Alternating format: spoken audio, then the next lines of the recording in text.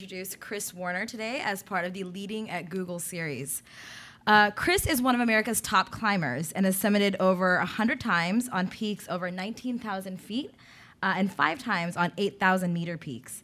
He has guided throughout the U.S., the Alps, Africa, the Andes of Peru, Ecuador, Argentina, and the Himalayas of Nepal, as well as Tibet, including Mount Everest. His writings on leadership have appeared in Smart CEO magazine, Upward Bound, and his latest book, High Altitude Leadership, which he'll be discussing today. Chris is not just a climbing bum, contrary to what the beard and mustache might say, but he is also the owner of EarthTrek's Climbing Centers, a company with over 175 employees in 3 different locations. Based on Chris's combination of climbing skills and entrepreneurial experience, the EarthTrek's team was chosen in 2000 to guide leadership development expeditions for the Wharton School of Business. And I just graduated from the Wharton School, which is where I first met Chris this past March. I was on his team for our attempt to climb Mount Cotopaxi. So I was really fortunate to be able to work with Chris firsthand and learned a lot from him, specifically as he was yelling at me to get my butt up the mountain on a very cold, Saturday morning at 2 o'clock in the morning. But I learned a lot from Chris, and I'm really excited that he's here today to be able to share his experience on K2 and his thoughts on leadership with you guys. So welcome. Well, thanks, Archana. And thanks to everybody at Google for inviting me out here. It's an honor. When I was talking to Alana about the Google culture, it kept thinking that this is just like mountaineers. You wake up in the middle of the night with some harebrained idea, that only you should be excited about, and then you go back to work and you start to share this idea with a couple of other people. They get excited, and before you know it, you've launched an expedition. And we've all been on these crazy adventures, and just like launching a product at Google or launching an expedition, it's not really until you start to take 2 or 3 or 10 or 100 steps down the way that you realize you have to iterate. You have to adjust your plan to try to reach your ultimate goal. And if you're successful, you get to the summit. But we all know that we don't get to the summit every single time. I've led 145 international mountaineering expeditions. I've been on Everest as one example 3 different times, guiding the North Ridge. And sometimes we get to the top and sometimes we don't. And one thing that I've learned along the way is that generally the most dangerous thing that we face on these peaks are the people that we're climbing with. And in mountaineering, they look at all the reasons why people die, and it's not till the 5th reason that we find out that it was Mother Nature. Prior to that, the top 4 reasons that people die is because of human error. So if we could kind of figure out a way to engineer some of these errors out of there, then we might be able to get to the top on a more regular basis. The first, well, as I said, I have climbed Mount Everest. I got to the summit in 2001. When I got to the top, I had expected, as a mountaineer, maybe a little bit, kind of naive or, at least expectant that I would get to the top and that, some angels would sing and I would suddenly have some kind of information that would make me special. And when I got to the summit of Everest, it was the record summit day on that peak. 89 people reached the top that day. So instead of angels, I heard people, clicking cameras and, holding up banners and, shouting out all this kind of heroic stuff. And it really kind of bummed me out. I said, why did it, if Everest is the greatest peak in mountaineering, then how come it doesn't feel like that to me? And as I came down off that mountain, I started to think, well, there's got to be some place out there where I will hear the angels sing, where I'll be able to get to the top and I'll really learn a tremendous amount about myself and about, teaming and about my role in mountaineering. And I started to think that I needed a challenge that was a lot greater than Everest. And for most mountaineers, the bigger challenge is K2. So K2 is the 2nd highest peak in the world. Has anyone here ever climbed K2? I doubted it. Has anyone here ever climbed Everest? So do you know that there's been 4,000 people have stood on the summit of Mount Everest? That's quite a bit. In fact, in 2001, the year I summited, somebody on that summit day was the 2,000th person to get to the top. In May of 2007, 540 people stood on the summit of Mount Everest. In 1 month, 540 people. On K2, in the history of K2, up through 2007, only 253 people reached the summit of the mountain. So it's dramatically different. But in climbing, we have a statistic, I think, that kind of points out the difference even greater. We have the death to summit ratio. And on Everest, there's been 208 deaths and roughly 4,000 summits. So the ratio is 1.8% death to summits. you guys have that in baseball or soccer? On K2, up through 2007, the death to summit ratio was 23.8%, right? So dramatically different peak than Mount Everest. In fact, of the people who reached the top of K2, 1 in 7 of the summiters will actually die on the way back down. So it is a horribly difficult peak. It's extremely dangerous. And you would think that if you're going to go climb there, that the best way to get yourself to the top and more importantly to come back down was to team up with the best of the best, right? So if you're with the A team, you know, the all-stars, this is going to be the way to get to the summit. And that's what I thought. So when I was given a phone call by this guy, Henry Todd, in 2002, and he said, hey, Chris, I'm putting together an expedition with 12 of the best mountaineers in the world. Will you join us? I jumped at the chance. I thought, you know, here it was, if I was ever going to have a team that was going to, you know, make me better, it was going to be this team. It was the worst team I've ever been on. In fact, we couldn't have organized a picnic, never mind a summit attempt. And Henry Todd, who is our leader, he's a great guy. He's actually very colorful, and he was quite entrepreneurial. Back in the 60s, he was the largest distributor of LSD in Europe, right? So we wouldn't have things like Pink Floyd without this guy. So anyway, Henry did spend 7 years in jail. And when he got out of jail, he decided, I never want to sleep indoors again. So he moved to Nepal and he started running these expeditions. So as I said, he put together 12 people to go climb K2. I was honored to be on that team. We didn't get anywhere that year. In fact, nobody summited K2 in 2002. The weather really was that bad. The expedition ended for me on my birthday when I saw this man fall 5,000 feet down off the side of the mountain. Every time his body hit the slopes, he literally exploded red. And when you just see these big splash of scarlet on the snow, and then he would bounce out again.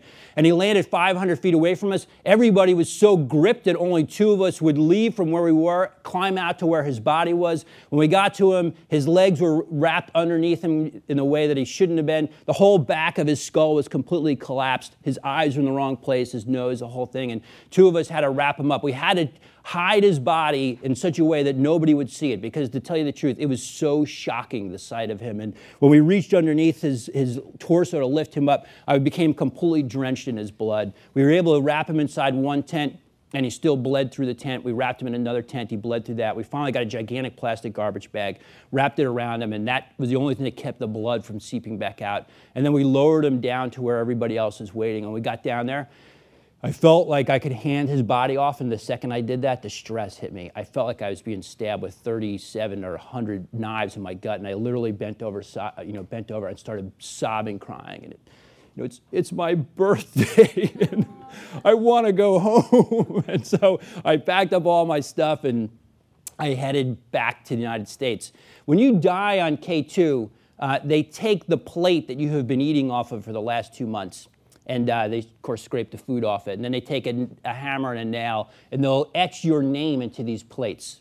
So this is the plate from Captain Iqbal, who we saw fall 5,000 feet to his death. There's 63 plates that are strapped to this pile of rocks called the Gilkey Memorial to memorialize the 63 people who had died up to the point when this picture was taken. Right? So this mountain is extremely deadly. It's very rare that we're able to get to your body to take it back down. In 2003, of all the teams who went to K2, nobody summited. In 2004, there was a bunch of teams that went to K2. Some teams summited, 2 people died. 2005, I returned to K2. This time I was going to do it completely different. Instead of going with the best of the best team, I was going to go with just one trusted friend. We reached 25,000 feet on 2 different occasions. Both times we were stopped by gigantic snowstorms. Eventually we had to walk off the mountain completely exhausted. I had lost over 35 pounds. The day that this picture was taken, I started to pee blood. It's a long walk. As you walk out, it takes about 4 or 5 days to get back to the trailhead. So just days of just somber marching. And, you know, you're kind of feeling sorry for yourself because you failed. You know, you're peeing blood. You know, you're just like, you think you've given it all. And every step I took, I kept telling myself, I'm going to come back someday, right? So the first time I went with a team of 12 of the best, right? We didn't get to the summit. In fact, of those 12 people, 6 of them have since died. So it's been a rough run for that gang. I went back in 2005, we didn't summit. In fact, in 2005, nobody summited. In 2006, 4 people got to the top, 6 people died, right? So it's a been a horrible couple of years. I decided in 2007 I was going to go back again, and this time I wanted to put even more emphasis on who I was going to climb with. You know, in the first time, we hired everybody on our team based on resumes, and it didn't work out at all, right? The second time, I had the guy who had, who I knew on a behavioral level was going to be the perfect partner, but we never got the shot because of the weather. And then this year, I wanted to do the same thing. Hire people based upon proven track record of behavior, not based on their resumes. So I got a hold of a guy named Don Bowie, who actually lives in California in Bishop. And Don had never summited an 8,000-meter peak, but he is a mountain rescue guy, and has an impeccable reputation in the sport. And then we got a hold of a guy named Bruce Normand, who's also had never summited an 8,000-meter peak, but he is very famous for doing this exploratory mountaineering, and I've known him for about a dozen years. So it seemed like we had a really good team. It seemed like, if nothing else, that we could come together and agree on a couple of goals. And our first goal was everybody had to get home alive. Right? Our second goal was that we all wanted to summit, and our third goal is we wanted to do it in a style that represented who we were as people, that really showed off the best of what we believe mountaineering to be. So we went off to the mountain. We got there on June 1st. At K2 as being K2, sending down these gigantic avalanches. We placed base camp on this glacier here at 17,200 feet. From there, we have to march up the glacier through the ice falls to access this side of K2. On the second day of the expedition, we almost die the first time. Bruce and I are tied together by a rope. We're passing through this gigantic ice fall, and as he's walking across a snow bridge, he's walking across what seems like a completely flat section of snow. Suddenly, the floor gives out on him, and he goes shooting 25 feet down into this hole, this gigantic crevasse. Now, crevasse could be 250 feet to 500 feet deep, and he's rocketing down in there. He's tied to me by a rope. Suddenly, that rope comes tight, and I'm in a tug of war. I know I'm going to lose, and I'm being dragged towards the lip of this crevasse. The two of us are going to be, rocket down to the bottom. We'll just be entombed in ice. Within an hour or two, we will die, and they will never be able to find our bodies. And as I'm sliding across, knowing I'm going to die, suddenly the ground underneath me explodes open, and I fall in a separate crevasse. And Bruce is 25 feet down in one hole, and I'm 5 feet down in the other, right? So it was a pure miracle, right? It was just... I'm still blown away by that. In fact, looking at the history of mountaineering, never before have two people fallen into two different crevasses at exactly the same time, right? Normally, you both fall in the same crevasse, and as I said, they just put take your dinner plate and type your name into it and hang it on the rock. Well, we started up the mountain, and we made actually 4 different attempts through June and into July, and each time we would be stopped by the horrendous snowstorms that are typical in this part of the world. We would climb in the snowstorms quite often because we knew we had to force our way up. We had to get 500 pounds of equipment into place, tents and sleeping bags and stoves and ropes and all sorts of other stuff. We had to establish the camps. We had all this work to do. It's just pure labor when you're on a mountaineering expedition. Somebody comes up with a great idea. It sounds like a lot of fun at home, and then you get there and you find out it's nothing but brutally difficult work. We would push no matter what the weather was, so we would be out in a blizzard, wind blowing 40 miles an hour, temperatures of -20. Sometimes we would stay up there as long as we could, past the point when we would run out of food. I don't know if you guys have ever had a stale bread and goose sandwich before, but it's not the most, culinary thing. You can see the look on their faces how desperate this meal is going to be. We pushed our way up to Camp 3. We got all the way up to 24,500 feet. And at this point, things really slowed down for us. The snow was deeper than waist deep. And we tried really hard to push our way up. We never could figure out a way. We couldn't make it. We physically didn't have enough labor or enough push to be able to break the trail through this deepest snow. We would go out, we would maybe make 100 or 200 feet of progress in a day, and that was it. And finally, we decided it was physically impossible for a team of 3 to be able to pull this off. So we came all the way back down to base camp. Now, we were not the only team that was working on the mountain at the same time. There was a strong Russian team, there was a strong Korean team, there was a team of Italians who arrived late who were not as strong, there was an Iranian climber, and there was 2 Portuguese climbers.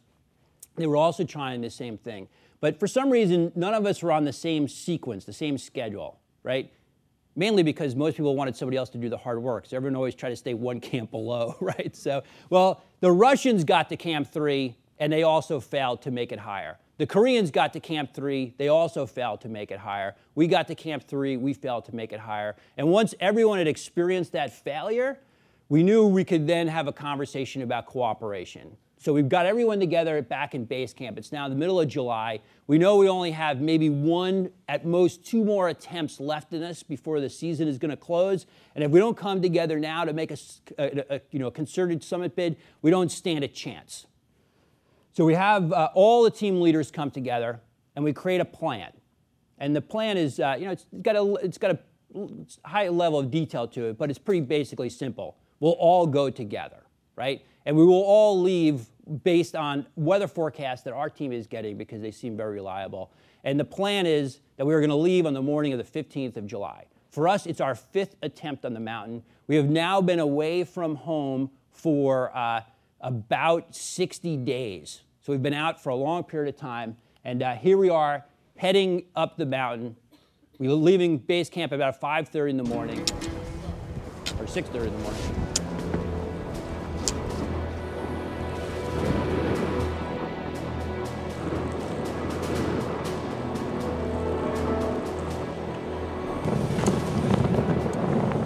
Ready to get our butts whooped again? Yep, ready to step on the beast. Here we go, is the first step. Pretty nice up there, huh? Yeah.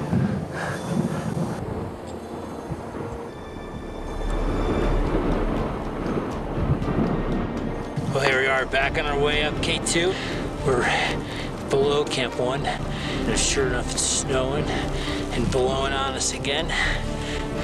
This mountain loves to torture us. Certainly never given us the easy way out.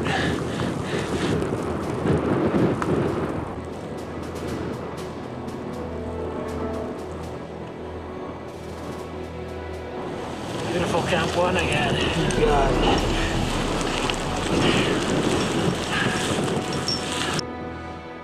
We got up this morning, and when we looked up onto the Black Pyramid towards Camp 2, there was just a number of clouds ripping across the face. We were alone, there was no one else with us, and so we kind of talked to each other, and we all decided, let's just go for it. This is the funnel right here. This is probably the worst place to be in conditions like this. I can only go through this section one at a time. It's just too dangerous.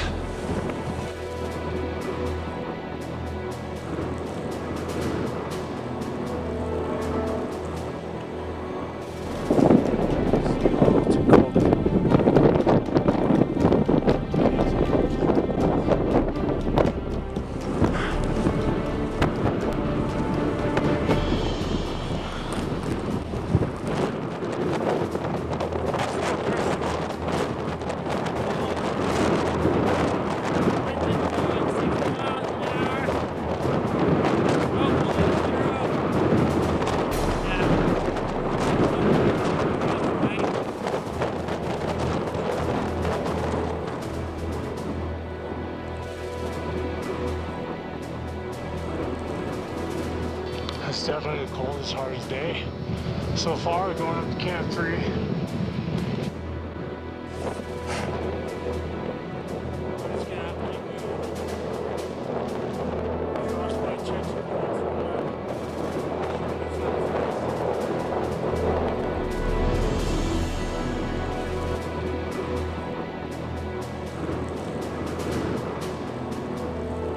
Here we are at 22,000 feet, and the weather's just not cooperating at all. Don is doing a great job of breaking trail for us. Days like this really fill you with doubt. Snow conditions are just horrendous, and looked like the wind died about an hour and a half ago. It's one of those days when you wish you took up golf instead of mountaineering. All right, we'll just find Camp 3 somehow, and then probably 4 hours before we're ready to roll in our sleeping bags over. We're at Camp 3, and I'll tell you, it took us about 2.5 hours to ascend that last 100 meters or so. Without exaggeration, you couldn't touch bottom But we did get here. We're all comfortable. We're boiling water, and we'll head for Camp 4 tomorrow. The only problem with getting to Camp 3 was that nobody else came with us, right? So that was the plan. All the teams would come together and we'd all make this gigantic rush. Well, they all rolled over that first morning when they saw that it was snowing and went back to bed. So here we are at Camp 3. We have waist-deep snow ahead of us. We are desperate to get to the summit. We have no choice but to make a push by ourselves. So the next morning we get up and it is a crystal clear, beautiful day, and we start to move up through this deep snow. And it took us a while to break trail. In fact, we were going so slow that people who were a day behind us were eventually able to catch up to us, right? So they climbed all the way up to Camp 2, up to Camp 3, and then some people moved from Camp 3 up towards us. And they couldn't believe how slow the progress was until they got in front of us. So here comes the Portuguese. They're like, come on, you guys can go faster. And we're like, why don't you give us some help? And they're like, great. So they rushed ahead and they took 10 steps and they said, this is impossible. We should camp here. And they were right. So we put up a camp 400 or 500 feet above where everybody else was camping at Camp 3. We called it Camp 3.5. So here we are at Camp 3.5 and we're getting ready to push on to Camp 4. And if you could crank the sound up, because the louder the better, I think. Here we are at 7,700 meters outside of our Camp 3.5. It was quite an amazing place underneath this giant tower of ice. Here's the team, getting ready to leave camp.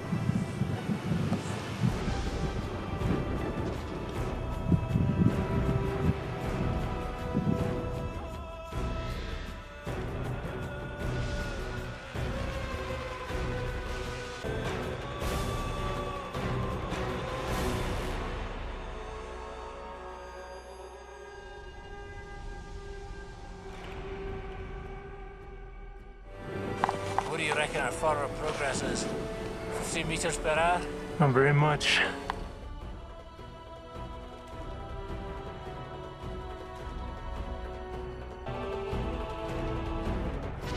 Welcome to Camp 4. AKA the shoulder?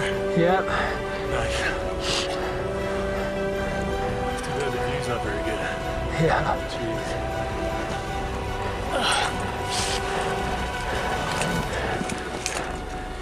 How you feel, Bruce? Tired, happy, and ecstatic at the view. You just can't stay on top of the world because of that thing. Well, that thing that Bruce is talking about is the final 2,500 feet of the climb. So when we leave here, and our plan is to leave here between 10:30 and 11:30 at night, we'll walk across this section called the shoulder. This is all above 26, it's about 26.5 to almost 27,000 feet. Then we climb into this section here called the bottleneck, and that is a really steep gully, maybe up to 55 degrees steep. And then at the top of that, we traverse under this hanging glacier. This glacier here is over 500 feet thick, and it's dangerous in two ways. One is pieces of it are constantly coming down, and the second thing is that it becomes almost vertical as you climb across here, so it's very difficult climbing. And then we'll go around the corner, and then we'll be able to scurry from there to the summit. We think it's going to take us at least 12 hours to get to the top. In fact, your average summit day on K2 is 22 hours long. You would love to be able to summit 9 o'clock, 10 o'clock, 11 o'clock in the morning, so you have all day to be able to come back down. It tends to be on mountaineering that most of the accidents happen on the descent. So what we'd love to be able to do is to descend in daylight, descend in the warmth of the sun, especially because our team is not using oxygen, right? So without that extra oxygen, it really saps away more than anything else. It makes you colder, and we want every advantage to get back down alive. In fact, we don't even want to stay at Camp 4 that night if we can. We would love to descend all the way to Camp 3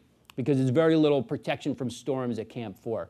So that's the plan when we get there. Now, we had hoped that everybody would join us. Eventually, they did. We were carrying the 3,000 feet of ropes, the ice screws, the pitons, all the other stuff they needed to fix the ropes for Summit Day. And so when we got everybody into Camp 4, we went around and we gave different pieces of equipment to the stronger teams. And the way you do it on a mountain like this is that you don't want everybody to leave at the same time. It would cause a bottleneck.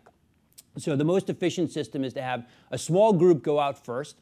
They're going to go about 20% slower than the people behind them. So they go out first, they break the trail, they tie the knots, and then an hour later, the second team goes. By the time they would eventually catch up to the first team, and they would then take over the responsibility of fixing the ropes, breaking the trail. Then the third team would leave an hour after that. So it would be the same system. Our plan was that we would take the third leg of this 4-leg journey. We thought it was the most dangerous leg, and we really wanted to be responsible for our own safety in the most dangerous situation. We didn't want to trust our lives to other people during that situation, so that was the plan. And then the Russian team, which was an incredibly strong group of 4 guys, all using bottled oxygen, they would come an hour after us and then take everybody else up to the summit. So we had a Korean women's team, which is 1 Korean woman and 2 Nepali Sherpas all using oxygen. They were going to leave at 10:30 and take 600 feet of ropes. The Korean men's team, which was 3 strong Korean men on oxygen and 3 Nepali Sherpas on oxygen, so 6 of them were going to be the second team. Our team of 3 would be the third, and then the Russians. We were the only team of those 4 that were not using bottled oxygen. There was then the Italians, the Portuguese, and the Iranian. We said, stay in bed. Get up at 3 o'clock in the morning, follow behind us. Don't come up too quick because we don't want you to be creating chaos for everybody else. And so that's the plan when we go to bed. When you crawl into bed at 1 o'clock in the afternoon, you spend hours melting snow into water. You're trying to get some kind of rest. You would love to eat, but at that altitude, it's almost impossible to digest food. So you might consume 200 calories if you're lucky. And summit day generally ends up consuming about 20,000 calories of food. So you know you're going to be completely dehydrated and undernourished for the event that's ahead of you. So here we are at 1:30 in the morning. Hey, weather conditions are excellent, and we're going to start heading out, so we'll call you about 2 hours prior to bottleneck, over. Okay, you have a good trip, over. Okay, over and out. I don't know if you can see anything up there. A couple of lights. They're in the bottleneck. Don, some Koreans, some Russians.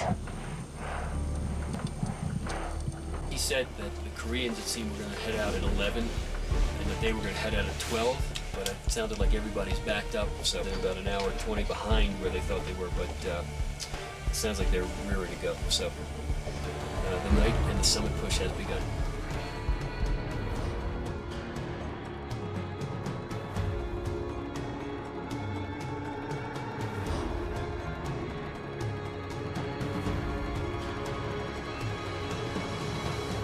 Been pretty dramatic so far.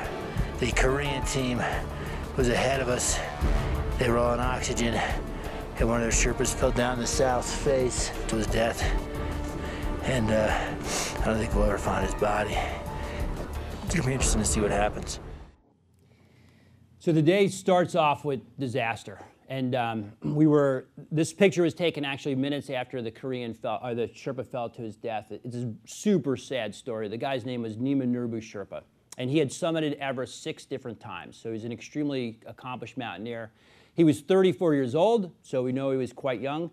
He was earning $25 a day, and he was hired to help lead the Korean team to the summit of K2. Now, for Nepali, $25 a day is a lot, but for all of us, we know that that's nothing. And to have lost your life for $25 hardly seems like a good deal. So what had happened was he was up near the top, and he disconnected from the rope, and he was trying to pass some other people, and in the process of doing that, he may have slipped, he may have had a stroke. We don't know what exactly happened, but we do know that he started to tumble down this slope here. At one point, he was going so slow, it appeared as he could just stand up, but he never tried to stand up. He never tried to self-arrest with his ice axe, and he just shot off this face and went shooting 9,000 feet down. Just like the man who I'd watched fall 5,000 feet, I had now watched the second person die on K2 fall 9,000 feet. Everybody was completely gripped. I mean, the fear was so amazing that people could barely catch their breath. Nobody knew what they were going to do at this point. Here we were, watching somebody die. We knew from the history of K2 that with this many of us on the mountain, there was likely to be more deaths that day. The odds were against us. Everybody was thinking, am I next, right? Should I continue going on or should I turn around? And for me, I came to the conclusion very quickly. This is my 3rd expedition at K2. It was my 11th expedition on an 8,000 meter peak. And you know what? I felt great that day. I felt like it was my day. You know, like I'd been training for this my whole life, you know, and this was the day that I was, you know, probably one of the strongest I've ever been at altitude. And it was a perfectly clear day. There wasn't a cloud in the sky. It was early in the morning. It was only 4:45 in the morning. I was going to go for it. In fact, I had to go for it because now what had happened was the Koreans were in a state of complete, they just had frozen in place, just like typically happens in these super fearful situations. And they needed somebody to go up and to free them from this fear so they could at least descend if that's what they chose to do. And so I climbed up from this pack of people here. So this is the Russians, some of the Italians, Don and Bruce and myself, and I started to go up. Now, when we split up our team, we knew we had to change the whole strategy for the day, right? No longer could we think that the Korean team would go second and then we would go third and the Russians would go fourth. No, that whole plan had gone out the window. In fact, we didn't even know if we had enough resources to get everybody to the summit. We needed 3,000 feet of rope. We needed ice screws, pitons, and everything. With some of this in Nima's backpack when he went shooting off the side, maybe we would never be able to get to the top for the lack of this equipment. So we split our team up. Bruce stayed kind of in the middle. Don went all the way to the end. And they interviewed everybody. Do you have a piece of gear? Do you have a piton? Send it up. And they moved all the gear up towards the front of the line. And I climbed up to where the Koreans were, tied my rope into theirs, and then continued to lead the rope through these rocks and got to this point up here. At that point, I'd used up the 600 feet of rope I had. I was out of rope. The whole thing was about to grind to a halt again. And I got on the radio to Bruce. I said, Bruce, send the Russians. They're the strongest guys up here. They have bottled oxygen. And in particular, we wanted a Russian named Roman. And Roman is about 6'4", and he probably weighs 220 pounds. He could be in the NFL. And you remember the James Bond movie with Jaws with the silver teeth? Roman had all gold teeth. So whenever he smiled at you, it looked like you were talking to Jaws from James Bond. It's like, send Roman right now with rope.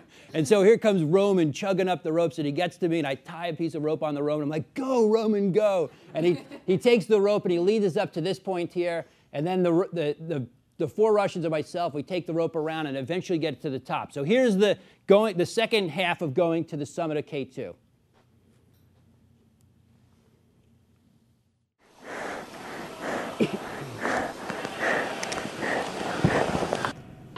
Base camp. Base camp copy, over. The slope that they're on right now, you know, the famed 45 or 55 or 65 degree bottleneck traverse slope is in fact freaking steep. And you can see it from here, and Chris is on it right now, or at the black base of it anyways.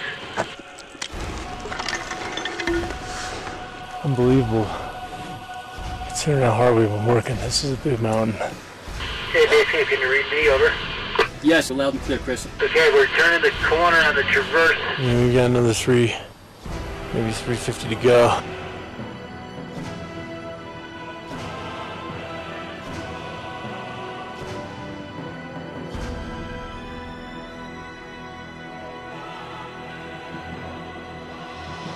Here comes Don at the summit of K2. Awesome job, Don. The whole base camp, you hear just applause erupting in every different camp, and we're all so excited for you. Over. It's very, very hard summit in these conditions. We either had knee-deep snow or bulletproof ice. Oh, that's one of the hardest summits I've ever had. Oh, yeah? And I think I only specialize in hard ones. We left out one, so that's 15 and a half hours for the summit. Oh. I think I just pray that we can make it back safely. There's a long way before we have to fix lines. Over. So we had about 25 people that left camp that morning, and 14 summited with us in our little group. Amongst the people on the summit was the Italian expedition leader, a guy named Daniele Nardi. Daniele was a member of a 4-person team, and during this push to the summit, they became separated.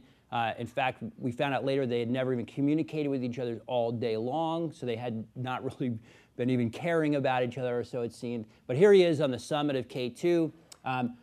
This is a Czech climber named Libor Juher, who's in the middle with us. He's actually come up a slightly different variation. His Camp 4 was below our Camp 4. He intersected with our route and then came up with us. When he got to the summit, he leaned over to Bruce and said, I am Czech, I am Libor, I am very sick. So here we are on the summit of K2 with a man who just told us he's very sick, right?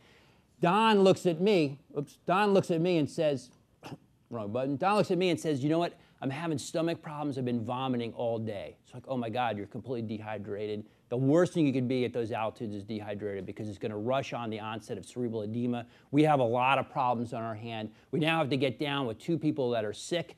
Everybody else who's tagged the summit, the Russians, the Koreans, and everybody else, has already tagged the summit and went down, leaving Bruce and I to take down these 2 people who are not feeling very well. The Italian has gone down, the Portuguese has gone down. So here we are descending off the summit of K2. We got to the summit at 4:45 in the afternoon, so it's horribly late. We're descending into the shadow of the mountain, which basically we're descending into darkness. You might have noticed on the way up that it was quite warm. We could just wear a fleece jacket at times. Now we have on down jackets, down pants, down mittens. We're descending into this, and it's freezing cold, maybe minus 20. And as we get about 5:30 at night, we see 2 people still coming up. And we try to dissuade them to go down, but no, they're so close to the summit, they're going to continue going up. It's the Italian team, and here they are pushing up. This is Stefano Zafka, who at 9:30, this is him at 9:30 in the morning, suffering. His team thinks he's gone down, but he continues going up.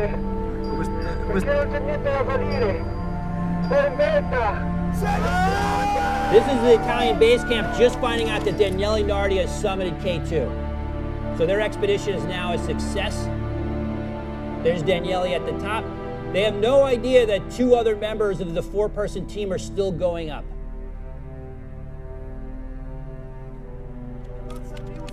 Mario, please.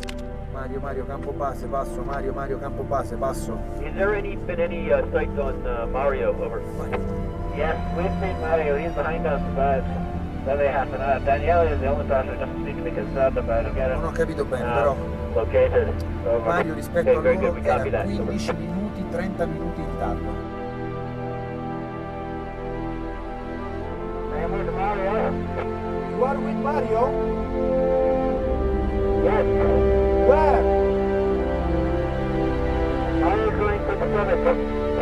He's going to the summit? You are... How many times? Maybe 1 hour. Stefano's with him. Stefano è con Mario.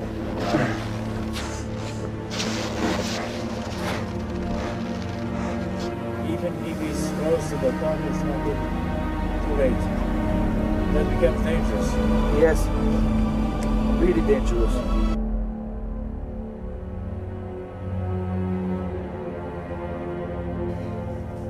Mario, campo base, passo. Ricambio. Ti sentiamo, dove sei? Passo. Sono in vetta al campo 2. Mario, sei un adorabile pazzo. Mario, sei un adorabile pazzo. È tardissimo. Sei arrivato adesso, pazzo. Sì. Dito Vinetta che sta con un Zavka. Cambio. C'è Claudio che è scoppiato a piangere, passo.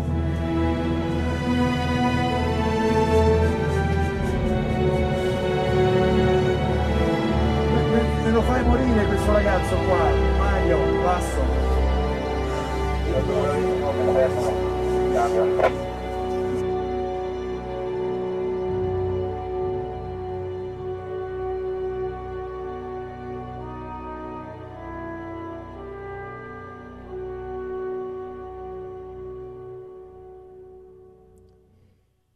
Every time I see that, I want to cry.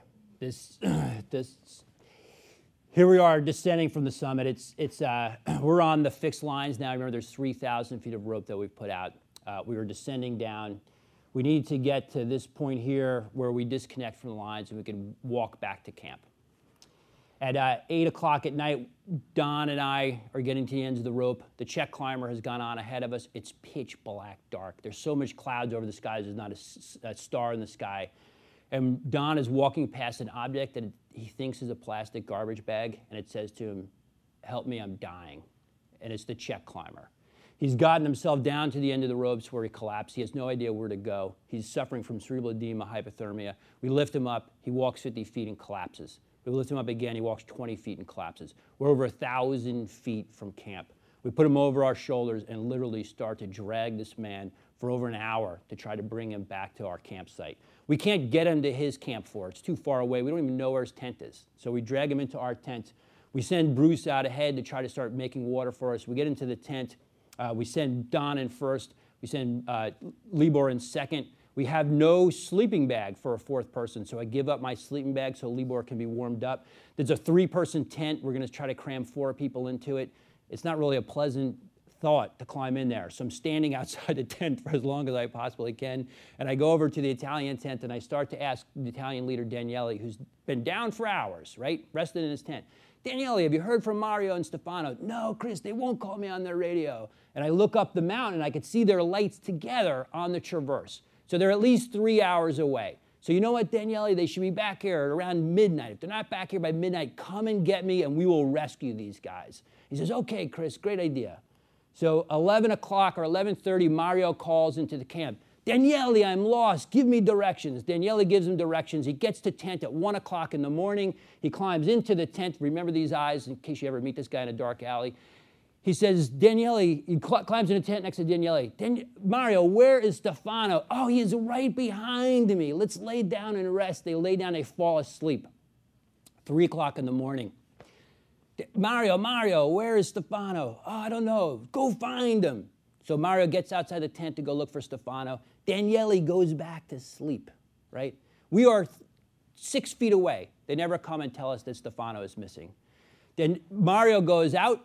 We don't know if he went out for 5 minutes or 15 minutes, but he comes back into the tent. This time he's very quiet, so he doesn't have to wake up Daniele.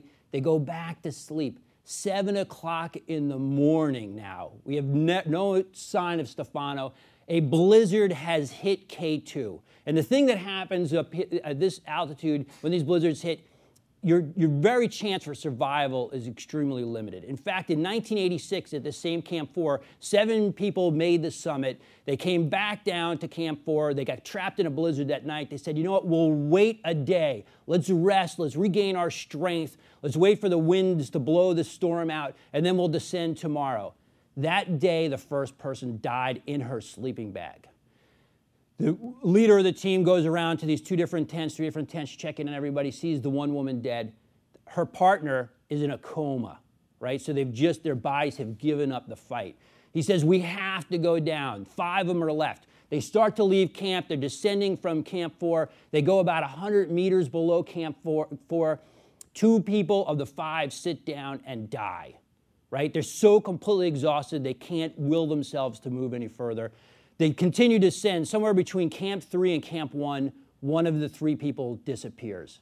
2 of 7 make it off the mountain alive. This is the stuff that you as a student of K2, as someone who's climbing it, has memorized. Oh my God, we're stuck in Camp 4 in a blizzard after summiting. We will die like the 1986 team. We have to get ourselves out of here. The Portuguese climber is running around. Let's go, let's go, let's go. He takes off. He takes off with the Russians. He takes off with the Koreans. Leaves us with Libor. Leaves us with the Italians. Leaves us with the Iranians to help get those guys down. The Italians get completely dressed. They leave their tent. They try to follow in the footsteps of the Russians. Those footsteps have already blown over. They get totally lost. They come back up to the tents. Come on, Chris, let's go, let's go. You need to leave now. Like, we're not ready to leave. We're dealing with Libor. He's having these anxiety attacks. He barely can walk. We need to treat his issue before we can get him off the mountain. Like, no, you have to leave now. It is so dangerous. It's so dangerous, the fact that Stefano is dead. They tell us this at 8:30 in the morning. Stefano had been left outside by himself all night in this horrible blizzard. He didn't even have a radio, right? So the Italians had 4 guys in the mountain, but they only had 2 radios. Mario, when he left Stefano, took the radio with him so he could call down and ask for directions, and left Stefano up there on his own in a weakened state to try to find his own way down, right? Impossible task. So it's 8:30 in the morning. We find out for the first time that Stefano has not come down. The Italians have already tried to leave Camp 4, but have forced to come back up to us. It's a raging blizzard. We can't even see 10 feet out there. We have Libor. We look at each other and we say, they're right. Stefano is dead. 36-year-old man, his second attempt on K2. He's been left by his partners. There's no chance for him now. When you are caught out in that extreme situation, you actually freeze solid at 40 below in 6 hours. So let's just pray that Stefano lay down in the snow and he just froze to death. his body will always be up there. That's what happens to you when you die up there. Like when you go to the summit of Mount Everest, you step over around 7 dead bodies. There were people just like Stefano who had a vision of themselves getting to the summit of Everest. They wanted so desperately to get a picture, and they die generally on the way down. So just like Stefano, those other 7 people on Everest, when they find them and they go into their jacket, they're going to find a camera, and in that camera is going to be a picture of them on the summit of Mount Everest, a picture that nobody will, now will never see. They were so driven by their vision. So here we are. We're trying to descend in this horrendous blizzard. We have Libor with us. We have the Italians with us. We have the Iranian climber with us. And I almost forgot to tell you this. One of the other teams, not only did they, in a panic state, leave Camp 4 to go back down, but they had lost one of their pairs of crampons, right? So you need the crampons to snap onto the bottom of your feet to keep from slipping on the ice. So what we do is when we get in our tent, we sit on the front of our tent, we take the crampons off and leave them in this little room called a vestibule in the front of the tent. So what we do every day, we do the same thing. The first guy gets in, he puts his crampons down, the second guy puts on top, the third, and then we had Libor, so now we had 4 pairs of crampons sitting in a pile when we went to bed that night. When we woke up in the morning, we only had 3 pairs of crampons. Somebody else who had lost their crampons had stolen the crampons out of the front of our vestibule. So now we're descending without a pair of crampons. Don says, you know what, I'll go down without the crampons. As he's descending, he hits a patch of ice just above Camp 3. He slides and tumbles towards Camp 3. By a miracle, he lands right side of the tent. But as he was tumbling, he heard a snapping noise. And when he stands up, his leg collapses. Here's a man at 24,500 feet in a horrible blizzard with a broken leg. What are we going to do now? We have to get him down. We have to get Libor down. We have to get all of ourselves down. We are still, 2 days from safety. We know we can't all make it to Camp 2. Libor can't make it to Camp 2. He's too physically destroyed. I'll stay at Camp 3 with Libor. Don, you go down with the Italians, the Iranian, and Bruce, and you guys they'll help you down. They'll get you to Camp 2. In Camp 2, we have a tent waiting for us with stove, fuel, and a backup sleeping bag. So don't carry a sleeping bag, Don. Take the lightest pack you possibly can, right? Because you got a broken leg, and start to go down. That's the plan when we leave. You know what happens as soon as they leave? The Italians and the Iranian race down to Camp 2. Bruce and Don slowly follow.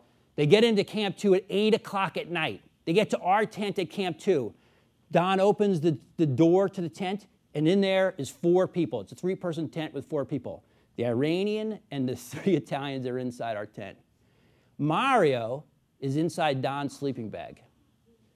Don goes, well, first of all, can I get in the tent? No, Don, there's no room for you in this tent. Well, why don't you guys stay in your own tent? Oh, somebody left the door open. It's filled with snow. It's destroyed now. Maybe you could stay in our destroyed tent. Like, this is my tent. And Mario, that's my sleeping bag. And Mario goes to him, you know what? Yesterday, this was your sleeping bag, Don. Tomorrow, this will be your sleeping bag. But today, it is my sleeping bag. And he left Don to sit in the vestibule of the tent for the whole night. They wake up the next morning. Libor and I are coming from 3. We get to 2. We get to 1. We finally catch up with Don and Bruce. As we are getting right to Advanced Base Camp, some Czech climbers have come around the corner to help us. We get back down to Advanced Base Camp. It's now 5 o'clock at night. It's impossible to carry Don in the remaining hour or so of sunlight back to base camp. So Don and I spend one more night in Advanced Base Camp. We're laying in the tent next to each other. He's in extreme pain. We're calling up Johns Hopkins Hospital. Some doctors know. We're trying to figure out what we can do for this guy. We're praying that the weather will break the next day. They'll be able to bring a helicopter in, but no luck. It's socked in with clouds the next morning. And at 5:30 in the morning, we're just laying in our tent. We hear noise outside the tent. And we open the tent door, and it's 40 people have come from base camp. They left at 4 o'clock in the morning. They've climbed up. They brought pieces of tent poles and rope and stuff, and they built a stretcher for Don, and they carry him back to base camp. It was the most amazing moment. We get back there. There's an orthopedic surgeon. He thinks for certain Don has broken his fib. We have to fly Don out. That's the plan. The day we get back to K2 base camp, it's actually my birthday. And I don't know if you guys have been to Pakistan before, but it's a dry country, right? So Libor and I are trapped at Camp 3 in this storm, and Libor looks at me and goes, Chris, you drink beer? I'm like, yeah, Libor, I like beer. He goes, good, I have brought 1 beer into Pakistan. Like, shh. I say, if I get to the summit of K2, I will drink this beer. Now I want you to share this beer with me. I said, Libor, I'm honored. I said, but we have a big problem on our hands. You have 7 members in your team. There's 5 guys in our team. If we break out 1 beer between 12 people, we will have a riot on our hands. And he's like, oh, I've not thought of this. I said, don't worry, I've smuggled 6 beers into Pakistan. So between 12 of us, we each had half a beer apiece, and we're completely plastered. So anyway, 4 days later, we were able to bring a helicopter in to fly Don and the rest of the guys out. You know, Bruce said it best. 2 people did lose up there. Nima Nurbu Sherpa was trying to make $25 a day and lost his life. His family is, is in Kathmandu. Hopefully, there's some kind of insurance fund or something to take care of his 2 young kids. So Stefano Zafka, who was left up there, not only did he, was abandoned, but his whole family was abandoned by the team. I found out later that Daniele Nardi and Mario Vielmo stopped by the Zafka family in Italy and spent 15 minutes with them. Now, you've just lost your son. You have a million questions. You don't even know where to begin. And they stopped in for 15 minutes and then left their house. When I heard this, I was appalled. So I flew to Italy last November, and I met with the Zafka family, and I spent 8 hours with them, explaining everything I could. At the end of that 8 hours, they were willing to admit that their son had made horrible mistakes, right? That he pushed himself beyond his ability or his limits, and he had chosen a horrible team, but they still couldn't come to grips with why did your team, perform at such a high level? Why were you guys out there to rescue the check climber? Why were you out there to help everybody get down? Why were you carrying all the rope to help everyone get to the top? Why were you doing all this other stuff? When the Italians were not doing that for anybody. They never climbed like a team. They always separated. They didn't seem to care about each other. They didn't even carry radios so they could communicate with each other. And I went to the Italian expedition leader and I asked him those very questions. And he said, Chris, the problem is above 8,000 meters, it's every man for himself. Could you imagine being in an environment where you say, okay, we're going to draw a line in the sand here, and on this side I have to be altruistic or at least concerned with everybody else, and on this side of the line I can be purely driven by the most selfish desires of any human being? Well, one thing I've learned in mountaineering, I've been now on 145 expeditions. I've never lost a single person on these expeditions. But in all these trips, I keep coming into the same realization. If you put your personal desires, right, you step over the line ahead of your team's goals, in mountaineering, somebody is going to die. And it's a truth, I think, that's, it's a universal truth. We find this in all sorts of aspects of our life. And, when we sat down to write our book, High Altitude Leadership, Don Schmank and I, who's an amazing business consultant, he's actually one of the smartest guys I've ever met, we started to talk, it all started with telling these kinds of stories. In fact, it started on an expedition to Ecuador, and I was telling him about all these crazy things that have happened. He's like, oh my God, you see the parallels between how you guys act in the mountains to how groups normally work? And we identified what we thought were 8 different dangers, and you guys can read the book to find out all about it. But there's 2 things that I think are very true and hopefully obvious to you after this talk. One is, it's not just picking a goal. It's not just getting to the summit at K2. For us, it was first and foremost about where are we going to get everybody down from the summit. Then we wanted the summit. And third was, would we do it in a style that we would be proud of for the rest of our lives? And I think we accomplished that bigger goal.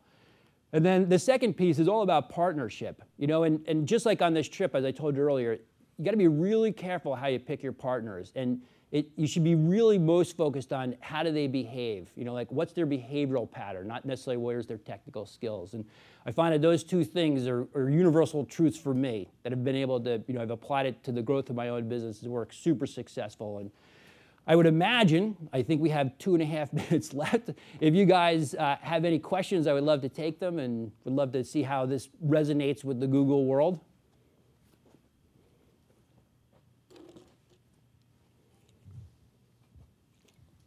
Or if everybody wants to get on the bus and go to K2 right now, we could all take off.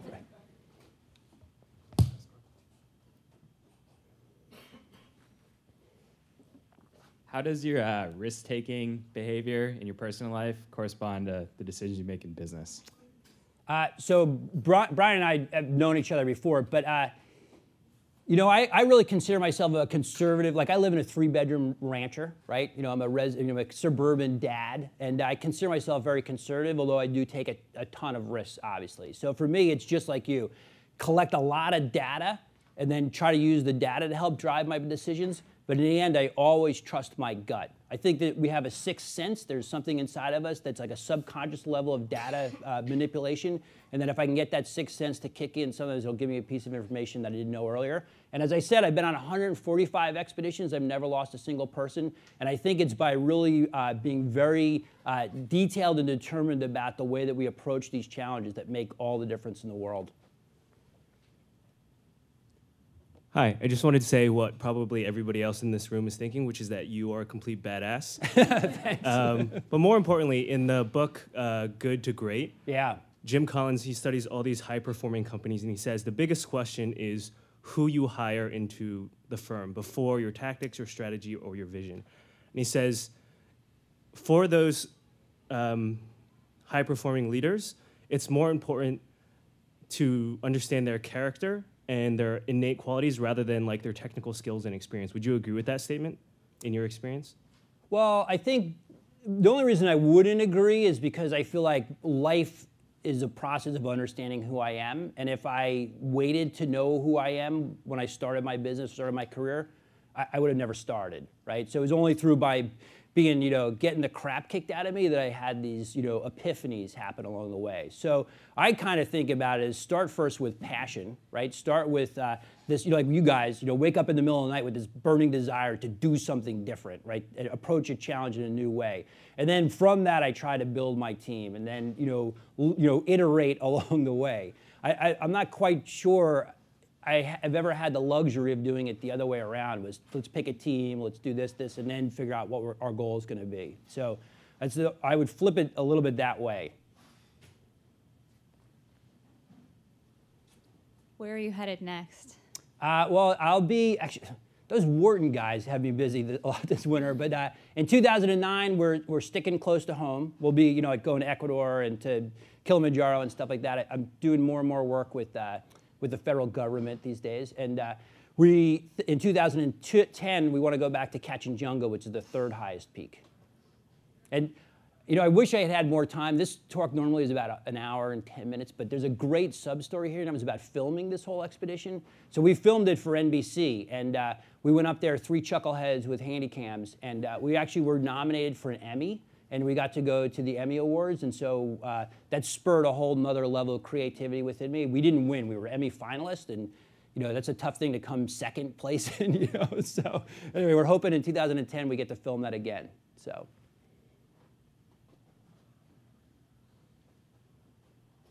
So, do you have any comment on what happened this August in Bottleneck? Yeah. So this year, if you guys don't know. So in 2007, 18 people summited K2. 2 people died. Both times was because of human error, right?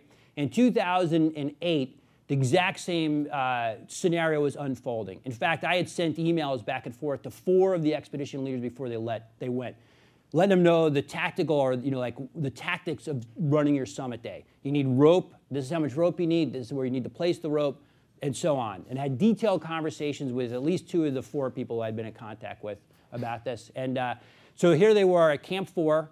There was roughly 25, or actually more than that, maybe 40 people were going to go to the top. And they made a couple of decisions that were very different from ours. Remember, our decision was, let's take on the most risky segment of Summit Day and make that our responsibility, because if my life is going to be on the line, I want to be the one calling the shots. I don't want to abdicate my personal responsibility or my safety to somebody else, right?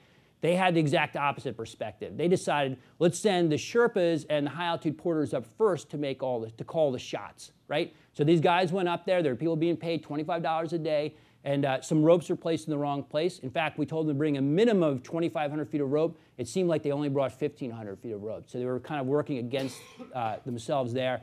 And then they fixed the ropes through there. Anyway, they had a lot of problems with the rope fixing. First guy dies by disconnecting from the rope and trying to wrestle with his backpack. He falls to his death just like Nima did in 2007. The second guy dies by trying to go to his body and to try to carry a dead body off the side of the mountain, which I think is just a horrible thing. The #1 rule in rescue is don't kill the rescuer. So here we were. They decided to rescue a dead body and kill somebody in the process, which I think is, as I said, is a horror.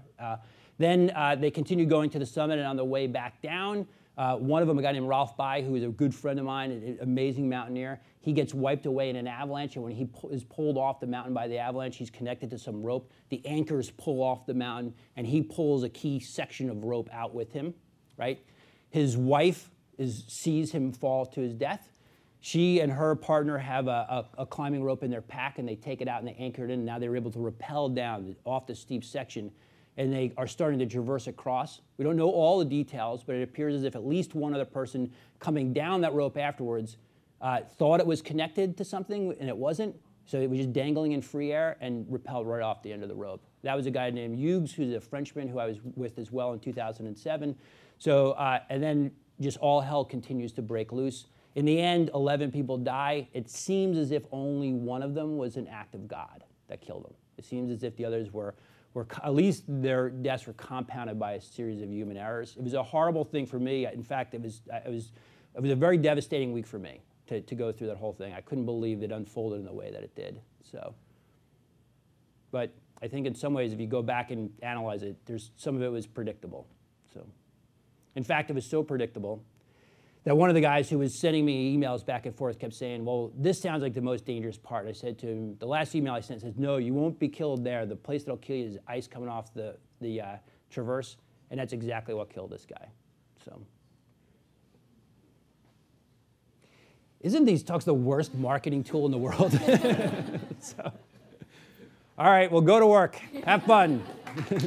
Thanks.